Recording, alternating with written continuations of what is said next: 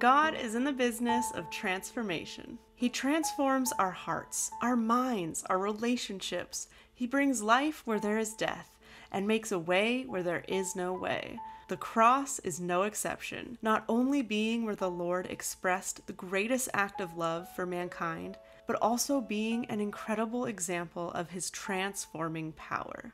With Easter approaching, I wanted to take a short break from the Color Cube Challenge this week as I made space to reflect on the meaning of this holiday and to create a painting that represents the transformation we find in the cross. Last year I did a minimalistic Easter painting, which is not my usual style, but was so much fun. This year I wanted to do something that would have that similar feel of contrast between two sides of the canvas, but not quite as drastic as that painting was. And if you haven't seen that video, I'll be sure to link it here so you can check it out after this one. I probably spent the most time working on the background for this reason. I wanted there to be a sense of a shift in tone between the two sides of the painting that would be reflecting the more obvious contrast that I was going to put into the cross itself, yet still having that background blended enough together so it felt like one scene. I set out to paint a sky that would accomplish this look. The left side of the canvas was going to represent the darkness and pain associated with the cross, while the right side would speak to the light and the victory of Christ over death. The events depicted in Luke, Matthew, and Mark as they recount the crucifixion were especially in my mind as I envisioned how I wanted the background to look. Each account talks about how in the middle of the day, darkness came over the land for 3 hours, and Jesus took his final breath. With this in mind, I went with dark brown, maroon, and orange tones to try to depict this. And then for the right side of the sky, I used more shades of blue to give a sense that the darkness was clearing. I had known for a while I wanted to do some sort of cross painting this year for Easter, but I wasn't exactly sure what. I had been praying about it, and then during worship at church one night, it was like God just gave me this visual of the dual meaning behind the cross. In that time period and culture, when they saw a cross, they knew it was a symbol of pain and death. The cross was the tool in which the Romans performed the capital punishment of the day for the worst of the worst criminals. And the Romans weren't the first to ever use this technique of crucifixion, but they definitely became masters of it, making it a prolonged and excruciatingly painful experience. Bystanders would see the wooden cross with those nailed upon it outside of the city. They were exposed, beaten, and in what I can only imagine to be some of the most agonizing pain. Whenever I research deeper into the crucifixion and what it all entailed, it always hits me like a ton of bricks. It makes my stomach churn, it gives me the chills, as I actually consider what it would have felt like to have a nail driven through my hands. The thought of being scourged to the point that my bones would be showing through the brokenness of my skin. A little intense and gruesome, I know. But this was the reality, and I think it's important we remember that. The severity of the cross. Seeing this would have been an immediate symbol of pain and fear. It would have represented punishment and suffering. It was an instrument of death. There was no hope for those who faced it. That is, until the one upon its beams was the Lord God Almighty. Jesus endured this horrifying and brutal execution despite his innocence, so that you and I could be saved. The truth is, that death sentence belonged to each and every one of us on the earth. It was our sin that hung him there. But through his sacrifice of taking on our punishment, the way was made for our debt to be forgiven and paid for once and for all. It breaks my heart when I actually sit with what Jesus went through. This was the cost to save us. We owed it. He paid it.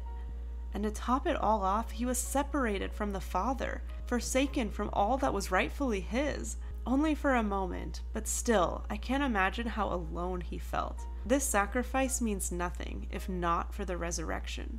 But because Jesus rose to life on the third day, he defeated death, not just for himself, but for any who believe in him, that they may not perish, but have eternal life. After that, the cross would in time be transformed to mean something so much more. Now, thousands of years later, we have crosses all over the place. We put them on our clothes, make it into fancy bedazzled jewelry, hang beautifully crafted wooden crosses as decor. We pair them with hearts and cute phrases on greeting cards or bumper stickers. We could keep this list going all day. This image that once put fear into the hearts of those who would see it, that was the cause of such pain and blood and tears, a device used to gruesomely end people's lives. We now polish it up and wear it around our necks as a symbol of hope and love. God transformed the very object of punishment and death to now be the very thing we associate with freedom and eternal life. This is so crazy to me. I talk about transformation and the cross a lot. When you've experienced the Lord's transformative power in your own life, it's kind of hard not to. I was so broken. I felt so alone. I also mocked Jesus. I thought Christianity was hypocritical and ignorant, lacking depth. I had no clue. The last thing I wanted was Jesus. Yet I remember this drawing, this pull on my spirit, whether or not I recognized it as that at the time. I could feel God's presence, speaking to me, trying to get my attention, softening my stubborn heart little by little for years and years, until I reached a point of pain that I couldn't bear, and I knew that presence was there waiting for me. So I finally gave in, finally put down my shield. I finally said, okay, I didn't want to fight it anymore. As I mentioned, I had felt this pulling on my spirit, but I was hesitant to listen because, to be honest, I was a little fearful. I didn't know if I really wanted to open that door to going to church and believing in Jesus, because deep down, I knew it was going to change me. I knew it would call me to a different lifestyle, and I worried that I would lose myself. But little did I know, the transformation was so much more than I could have ever realized. The funny thing is, I found all these things that I thought defined me actually didn't. And the parts of me that had always been there only truly began to thrive when I began operating in them through God's love and His presence. I'll never forget the feeling I had in those early days of my faith. It was as if my true self had finally come to life.